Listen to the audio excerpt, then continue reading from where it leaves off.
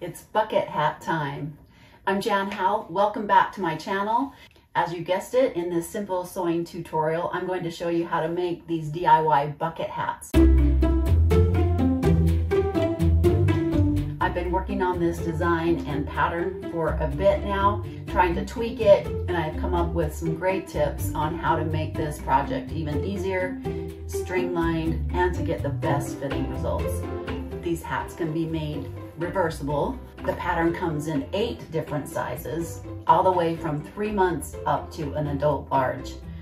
They can be made with regular quilting cotton fabric, canvas, denim, upholstery fabrics. The most challenging part of the project is deciding what fabric to use. As you can see, I've made several already, and I'm getting ready to make a few more. It's a fun sewing project that even a beginner seamstress can handle. And I'm going to be going over how to add a necktie if you want to do that. You can also add eyelets on the side of the hat for ventilation and looks if you want to do that. There are several ways that you can make these unique. You can monogram things on the hat, add a label, make great gifts, and what a great time of year to whip some of these up for your kiddos or even yourself. They're great to have out in the sun, and they're so comfortable to wear. You can flip the brim up. You can add length in the brim if you want it bigger or the brim to be floppier. So many options. Such a fun sewing project. I'll show you step by step how to do this.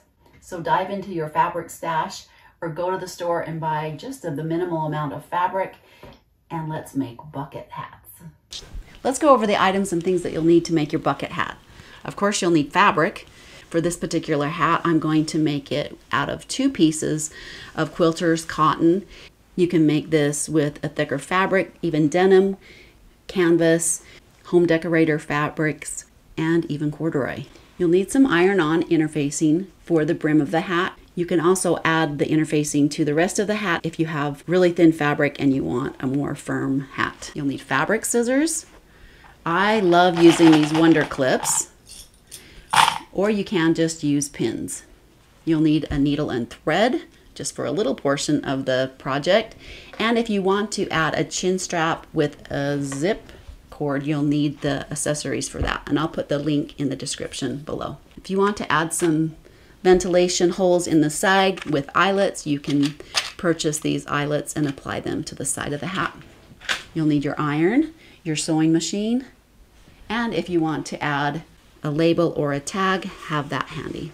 You'll need the pattern downloaded and printed. This particular pattern has a lot of different options for sizing. 3 months all the way up to an adult extra large, which is kind of fun, and so that you can make hats for the whole family. The first thing that you'll need to do is print your pattern, and there's only one piece that you'll need to assemble because the pattern piece isn't quite big enough for one sheet, and assembling that piece is really simple. So after I've assembled that piece, I'll cut out the size that I want, and the other 2 pieces, there's just 3 pieces, and then we'll start cutting out. So let's cut out the outside fabric, the main fabric first. I have folded up the selvage edge, so this is double, and there's the fold down here. The pieces that you put on the fold, it's really important that you get it right on the fold, otherwise see how that will skew the pattern pieces and make them not true to size and kind of skiwampus. So we want to make sure that this folded edge is right on the fold and even. And I like to use pins for this. And after I pin it, I want to check it again to make sure that that is set, and then pin the other end. I'm going to check that again before I cut. Now, to maximize fabric and less cutting, I like to fold the crown in half and then place it on the fold, because we just need one of these. I'm going to place that on the fold right here. You'll be cutting, now it all depends. So if you want the hat to be totally reversible like this, or if you want it to be like this hat and have the brim of the hat the same color so that when you flip it up, you can see the fabric, or if you wanted to, it's all up to you. So you can have another contrasting fabric showing, or so you just need to decide what you want, where. I am going to have the brim be both the inside and out of this piece, so I'll need to cut 2 of these. Otherwise, I would cut 1 of this and 1 of the lining. I hope that makes sense. Then you'll need 1 for the outer hat of the crown and 2 of the side panels of the outside fabric. So I'm going to place that here and cut those out.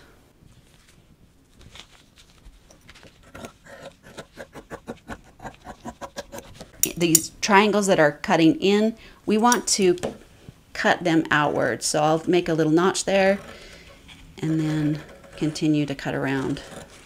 Make another notch here and cut around.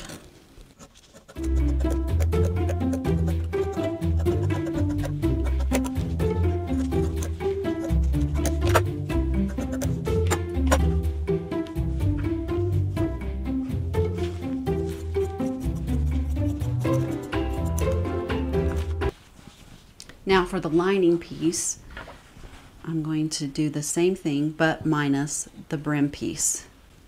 And I'll need 2 of this piece on the fold.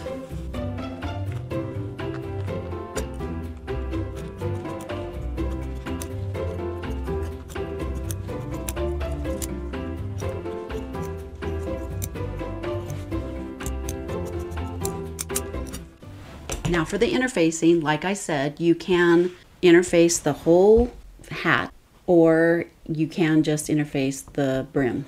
I'm just going to do the brim. I'll place it on the fold just like I did before and cut just 1 of these out. Now if you wanted it a little thicker and firmer, you could interface both of the brim fabrics, the outside and the inner. You'll get a feel of it as soon as you make one, what you like. And when you're cutting out interfacing, you don't need to cut out the notches.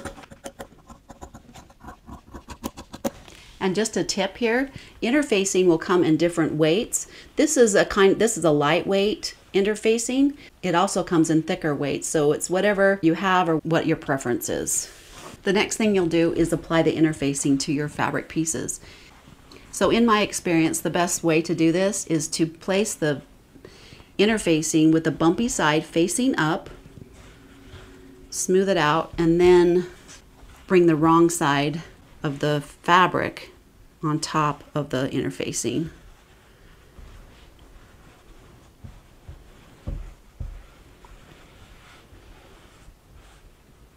It just seems to adhere better.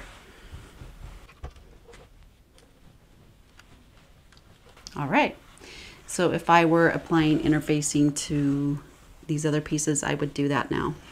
I like to batch sew at the sewing machine so I'm not running back and forth, and it just makes things easier. So I'm going to bring the right sides of the brim piece facing each other, lining up that edge. Let's clip that in place. Do that for both pieces. Open up the side panels and place them right sides together, and we'll be sewing down the sides of the side panel. Now for the lining piece, we're going to sew that just a little bit different. Bring the right sides together, but we're going to leave one of the sides of the lining piece unsewn in the middle of the section. So I'm going to sew down about 1 inch, back stitch, lift up my presser foot and bring it down here, back stitch, and then sew. So there's an opening here for turning just on one side. Let's take these to the sewing machine. I have threaded my machine with the corresponding color of thread and my bobbin. I'm using a straight stitch, and I am going to switch out my presser foot to my 1/4 inch foot. We'll be using a 1/4 inch seam allowance. If I were using my regular presser foot, if I were to use that edge of the guide, it would be a 3/8 inch seam allowance, which I don't want. If you don't have a 1/4 inch presser foot, you can just adjust your needle to the right a little bit, or use the corresponding line on your sewing machine for the 1/4 inch. This just makes it easier to follow, and I really like it. So I'm going to switch that foot out for this portion. I'm going to backstitch at the beginning of the end of my seams.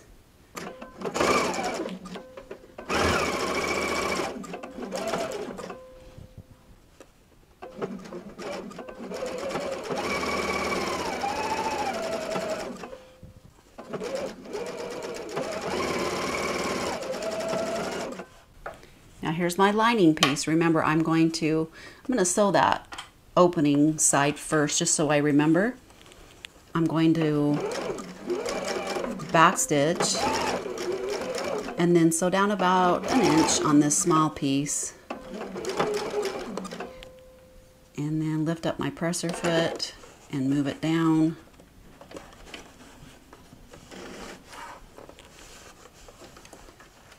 I'm going to leave about 1.5 inch opening. Or on these smaller sizes, that opening, this seam is pretty small.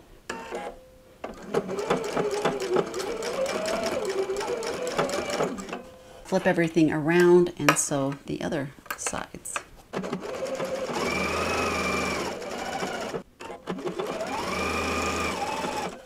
We'll take it over to the ironing board and press the seam allowance. We're going to open up the seam allowances on all the seams that we just sewed and press them open. So I'm not making a crease, I just alter them and open up the seam allowance.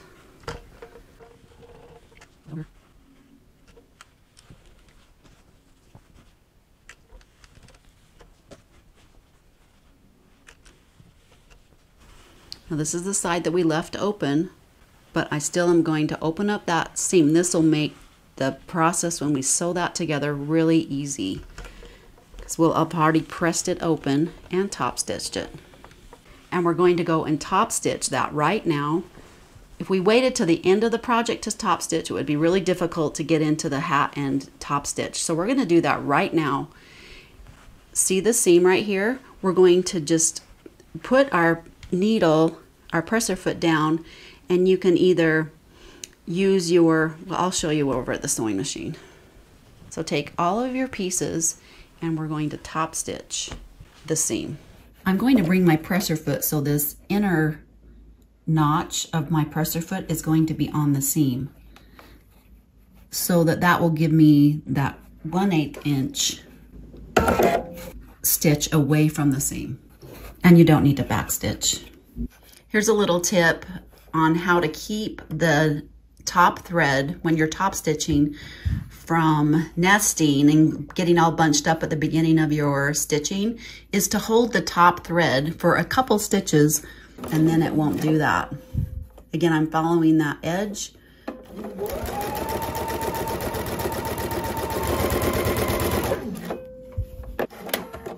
And then I'll flip it around, bring my presser foot down so that seam line is along the edge, and sew down the other side of the seam.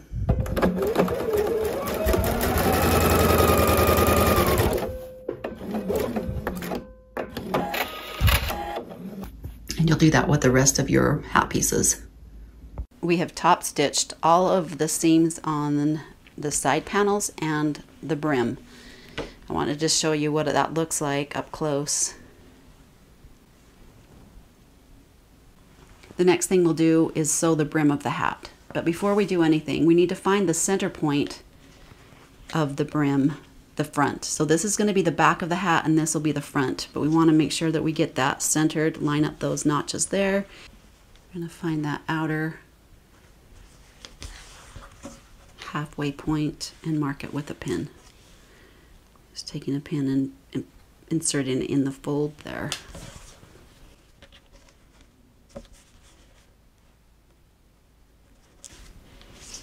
We'll open that up, line up our back seam, and we'll be sewing around the outer rim of the brim and using lots of clips or pins.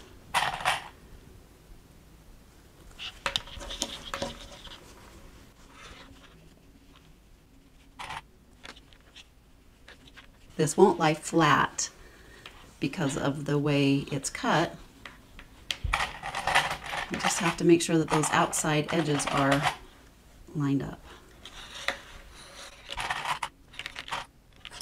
Take it to the sewing machine, sew all the way around. So as you can see, I've already sewn the seam, but I forgot to hit record. So this is what it looks like, and then you can see what it looks like to sew around that edge. I'm using the edge of my presser foot just as a guide, and I'll backstitch at the beginning and at the end of the seam. You just take your time aligning up that edge and sew all the way around. Around the edge of the hat, we're going to clip the seam allowance, making sure that we're not cutting into the seam itself. This will help it open up and lay flat when we top stitch. So as you can see, I'm going about every 1/2 inch and making a little notch inward, being careful not to cut the seam itself.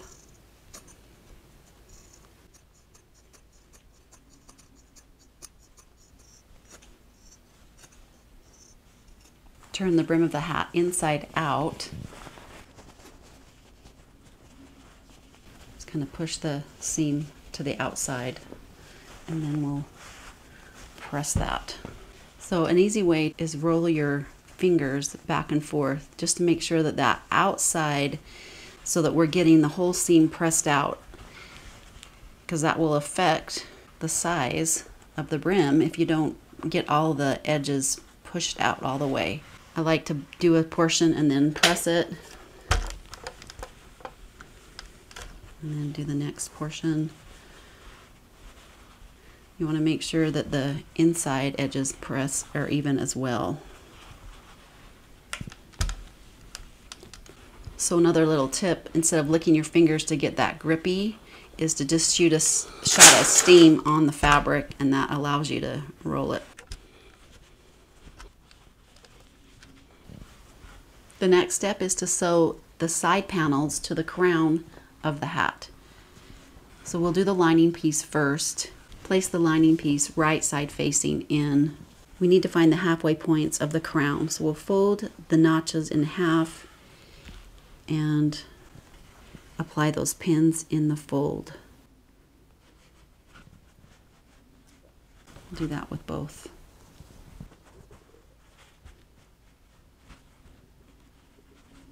Let's line up the darts.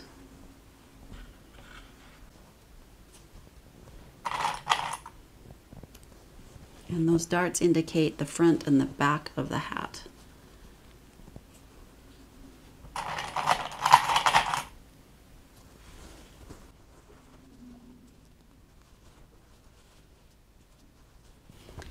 All right, now you're probably wondering, how in the heck are you going to sew around that and make it fit?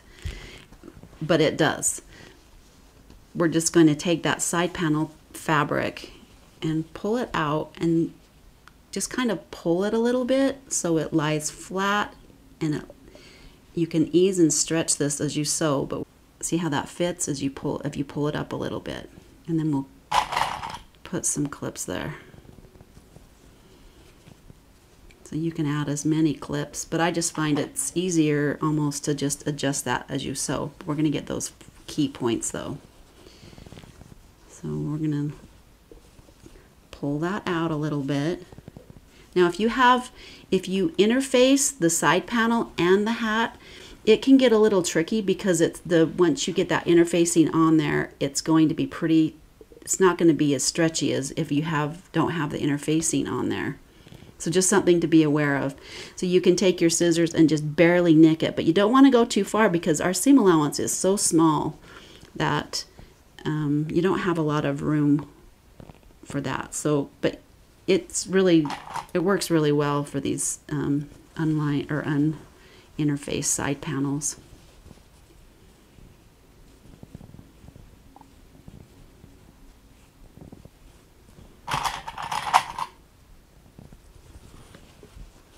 Another tip is if you are using pins instead of clips, pin on the side panel side.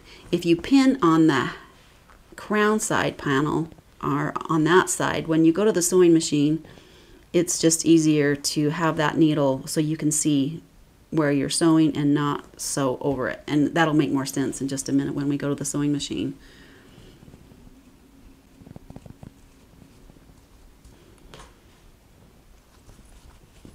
So we've got that pinned pretty good, and this is what it'll look like. Now we're going to go to the sewing machine and sew all the way around, and you'll bring the side panel on facing up. You don't want to sew from this side because then you're not going to be able to see all the puckers that might be happening underneath.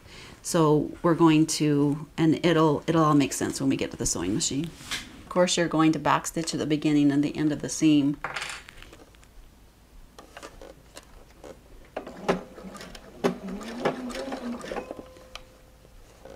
So you can see how these little, makes these little puckers, but it's not puckered right up on the edge of the fabric, and that's where we're going to be sewing. So we'll sew a little bit and adjust. I like to put, if your sewing machine has the needle up or down option, I like to have the needle down position so that when I stop, it will keep the needle. I can adjust and stay in line with the stitching. So I'll show you how that works.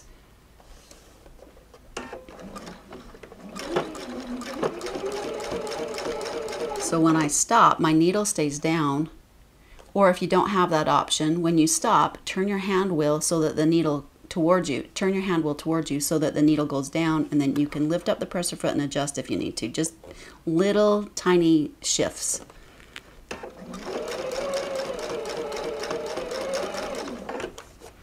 So the bigger hats, they'll of course be a bigger diameter of the curve, and it's not as quite as tedious, but these smaller hats,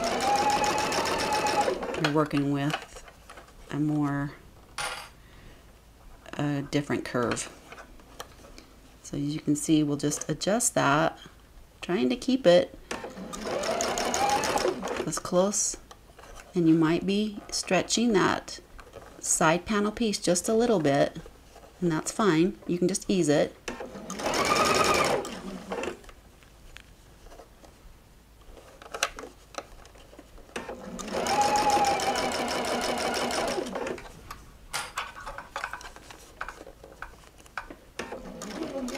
If you can take the fabric and pull it out to the left, that helps.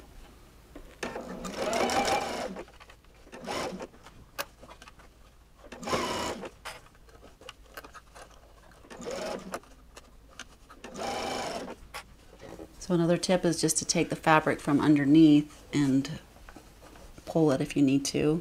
See how I'm using my hand underneath.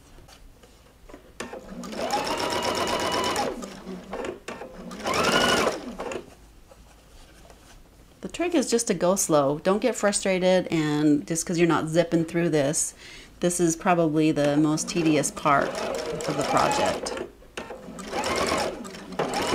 And ideally, I would have pinned both things and then brought them both to the machine, but you get the idea. So we'll do that with the outer fabric as well. I have sewn both the lining and the outer fabrics. Now we're going to clip the seams just like we did before. Just those little notches inward, being careful not to cut into the seam.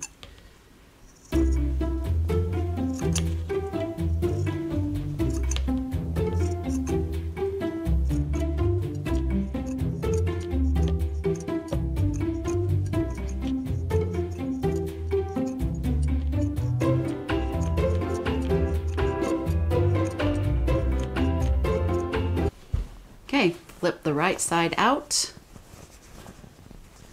and take the seam and just kind of finger press it towards the side panel, and then we'll press it, and we're going to top stitch that to keep it in place.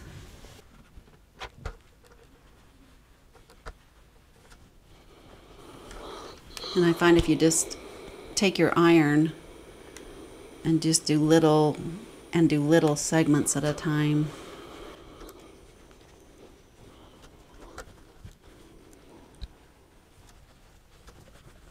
I'm going to flip it back to the wrong side facing out because that makes it easier to sew. So I'm going to try to get this at an angle where you can see exactly what I'm doing. So look at the hat. The wrong side is facing out. I have my seam allowance pressed towards the side panel, and you want to, as you sew, make sure that that continues to not flip up. But I'm going to bring my presser foot down so that inner part of this presser foot is along the seam. So I'll bring my presser foot down. That'll be my guide right here. And like I said before, you can adjust your needle position if you need to, but I'm going to just top stitch there.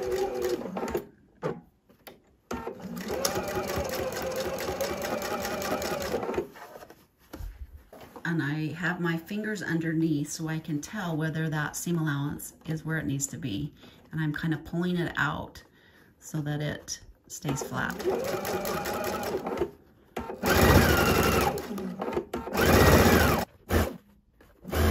And I'll do the same thing for the outer piece.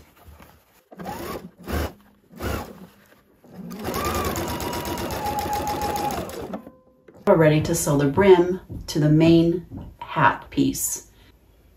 I have the right side of the hat facing out, and we're going to find the halfway point of the brim. We're going to find the front center. So I'll take that back seam and fold it in half and apply a pin in that fold to mark the front of the hat. Now we want to place the right side of the brim to the right side of the hat. So I'm going to find these are my side seams, and these are the front, and this is the front and the back. So the back will be applied here and the front here. Now if I have the same print on both sides of this brim. If it was a reversible hat and I had a different fabric, we want the outer fabric to be placed against the outer fabric. So this double notch goes to the side seam of the hat.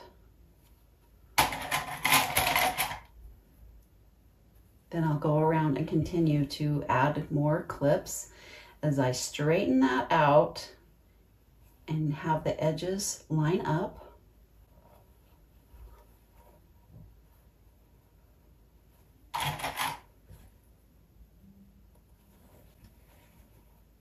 See how that'll pucker and wave, and that's perfectly fine. If you have to ease it in a little bit, that's fine.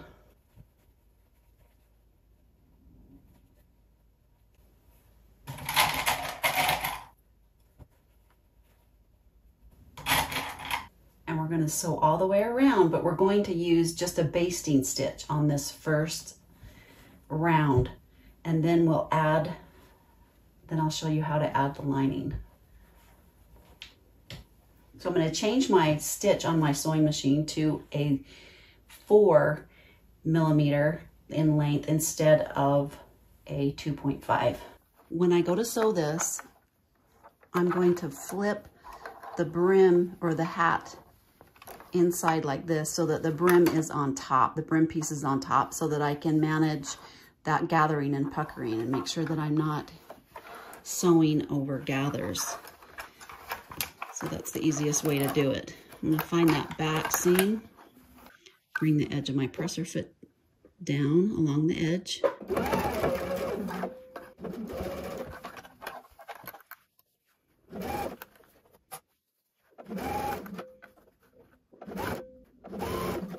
Just again, take your time to pull out that brim and those gathers. And keep the edges even.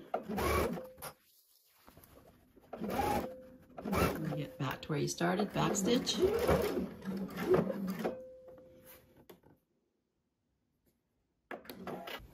I've basted that together. Now if you want to add a label or a tag, like on the side of the hat or on the brim, this is the time to do that.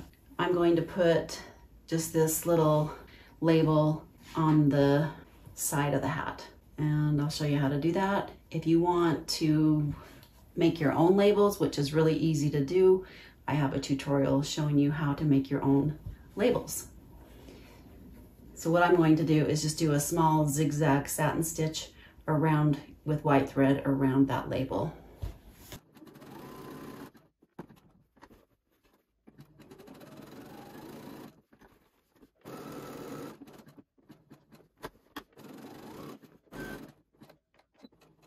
To apply the lining, take the outer hat and place it wrong side facing out. And we're going to flip the rim inside. If you want to add the ties, this is the time to apply that. I have cut my cording to 38 inches. You can make that longer or shorter if you want, and then fold it in half and just stick that inside the hat. I have the wrong side facing out.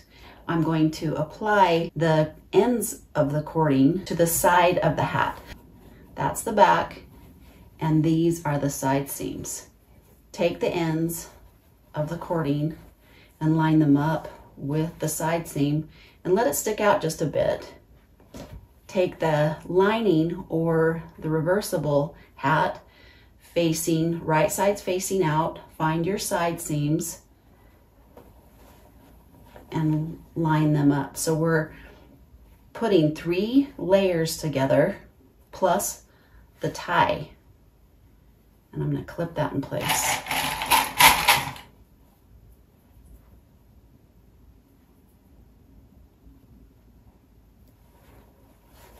Find the other end of the cording and my other side seam and clip it in place. Find the front and the back notches, line up the edges,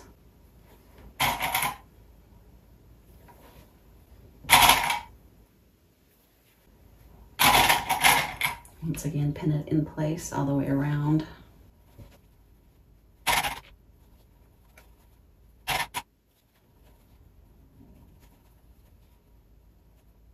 Okay, I think we're ready to sew all the way around again. We're sewing through 3 layers plus our ties, and I'm going to flip this like so the lining piece is on the outside. So I can we're gonna follow that same seam that we sewed previously, just sew right along the same seam. I've changed my stitch back to a 2.5 in length. I'm following that stitch line that we previously sewn all the way around, and take your time again and just feel with your fingers if there's any puckering going on and adjust it if you need to, and continue to sew all the way around. I'm going to clip off the excess cording and once again clip, make notches all the way around to reduce the bulk and to allow it to turn evenly. Remember to be careful not to cut into the seam.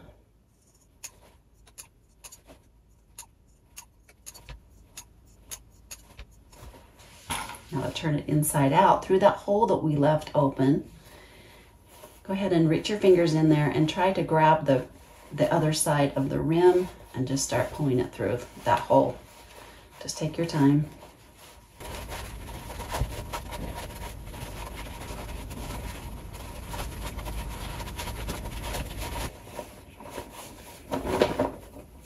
Give it a good shake. Oh my gosh, this is gonna be so cute. To press the seam, and then we'll sew the stitching around the rim. Now this is kind of challenging to press. There is such a curvature, but if you have one of these seam hams, this really helps with that. I'm just gonna place it inside there and just do a little portion at a time.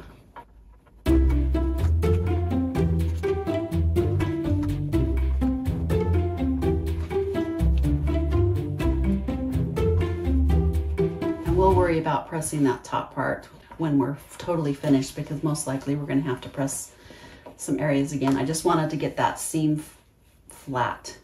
Now what we're going to do is top stitch just about 1/8 of an inch all the way around. Now we're going to start at that back seam on the rim, so all the way around, and when you get to the center of the seam, leave your needle down, and then you're going to what's called stitch in the ditch. You're going to stitch right down the center of that seam about 3/8 of an inch. Leave your needle down, lift up your presser foot and pivot, and we'll sew around, and then when we get to that point again, we'll sew down and stitch in the ditch and continue until we've made all the lines around on the rim. I'm going to put my regular presser foot back on my machine because that is going to give me that 3/8 of an inch between each row, which I find is a good width to sew. I hope you can see I put this regular presser foot back on, and it has these two little red lines. I'm going to use this red line on the right when I put my presser foot down to be my 1/8 inch top stitching line. And I'll just eyeball that all the way around, and then we will stitch in the ditch and continue sewing all the way around. Because this is top stitching, I don't want any nesting of the thread on the top, because it's really hard to unpick that and make it look nice. So I'm lining up my presser foot. I'm going to bring my presser foot down, hold the thread for the first couple stitches, that top thread.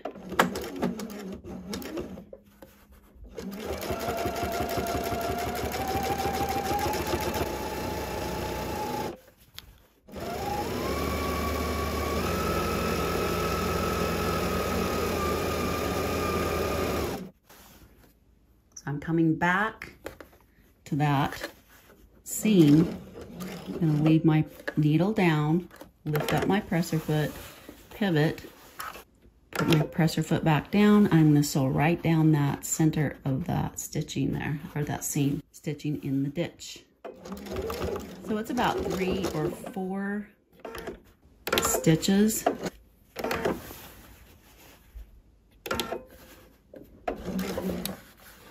Out of the way.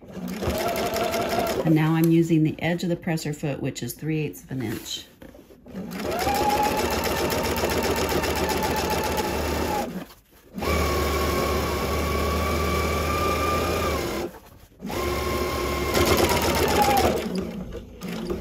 Leave your needle down, lift up your presser foot, pivot.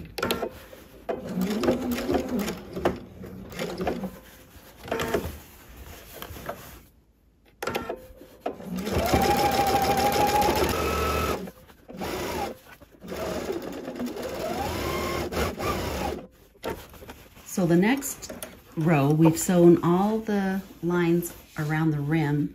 We want to top stitch the side panel. So I'm going to stitch up just past that point where that seam was of the side panel, and sew all the way around. 1/8 of an inch from the edge.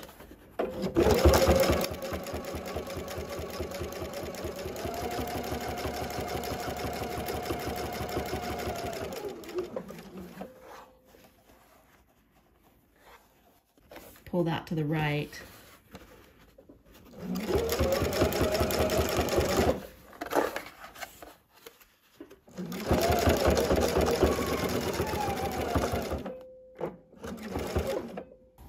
And now for the finishing touches to close that seam that we left open for turning.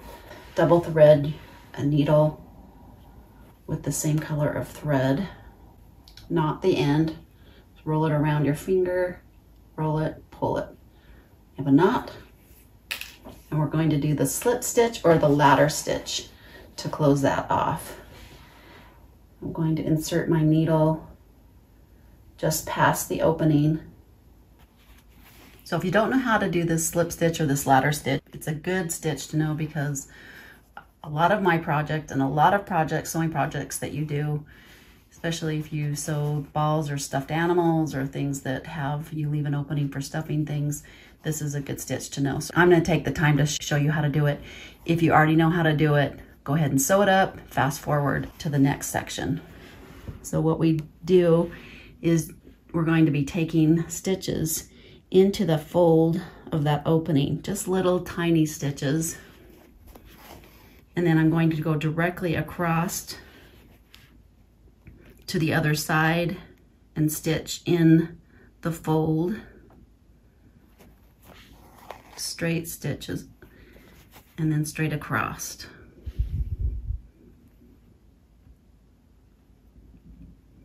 You can do them really close together if you want to. So you can't even see them. See, that just closes it up really nicely. Putting my needle in the fold of that fabric, that seam. And then we already pressed it and top stitched it, so it makes it really quick and easy to do.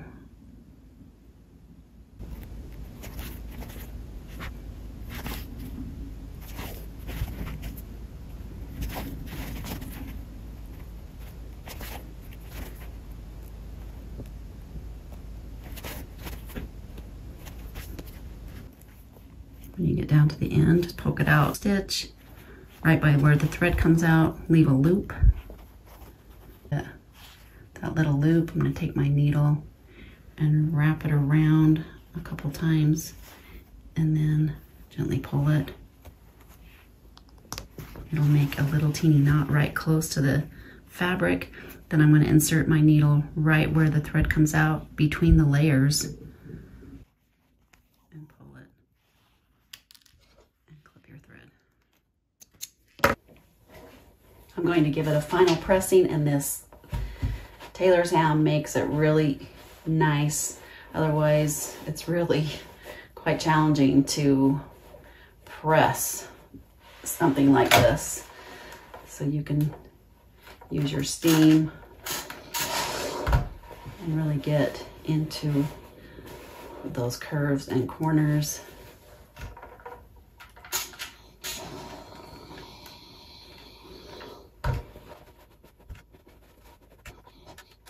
Now, to apply your hardware to your chin strap, just fold it in half, take the fold and shove it into that hole of the hardware, poke it through there.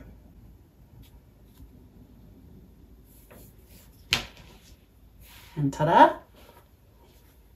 So cute! Isn't that the cutest thing? So this is helpful if you're wearing them in the wind, if you want to put them on little ones to help keep it on their head. Just, it's an option, but works really nice. I'll put the link in the description below where you can access this pattern. Remember, it has 8 different sizes and step-by-step instructions. I hope you enjoyed that tutorial. If you liked the video, make sure you give a thumbs up. If you haven't subscribed to the channel yet, make sure you do that. Drop a comment if you have a question. Dive into your fabric stash or go grab a little bit of fabric and some interfacing, and let's make bucket hats. Have fun sewing, and we'll see you next time.